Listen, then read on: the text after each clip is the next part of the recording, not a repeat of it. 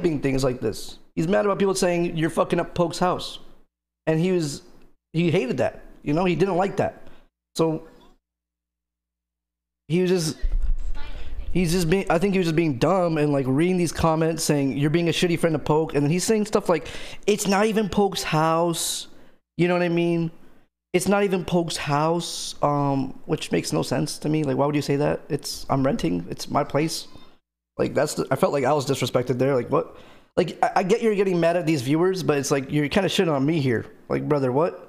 You know what I'm saying? And then he says stuff like, who cares about the guys you don't get? They have my credit card.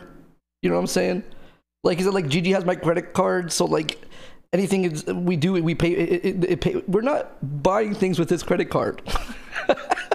If we're using his credit card, it's for him. You know what I'm saying? We're not using his credit card.